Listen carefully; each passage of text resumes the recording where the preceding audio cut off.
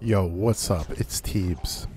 So, just in case you're a new player to Dying Light 2, or if you haven't picked up on it yet, you want to make sure that you loot all the zombies that you kill.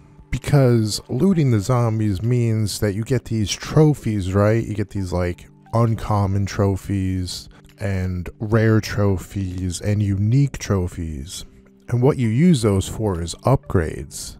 So you want to make sure you're always looting zombies, because upgrading blueprints are a lot of work. You have to get a lot of these trophies, and the only way you really get them is by taking down zombies and looting their bodies. So always a good practice to pick up the loot from the zombies. Also, besides the trophies, you also get like some good loot. Sometimes you'll get lots of like miscellaneous valuables that sell really good. I mean, this one time I got like this old world whiskey bottle or whatever, and it was like an artifact quality. It was like almost like 1,000 coins. So very good practice to always loot them zombies, especially all the unique ones that you come across, you know, like the big hammer guy and the guy that spits at you. You should definitely make sure you loot them. Anyway, quick little video. It's been Teebz. Peace out.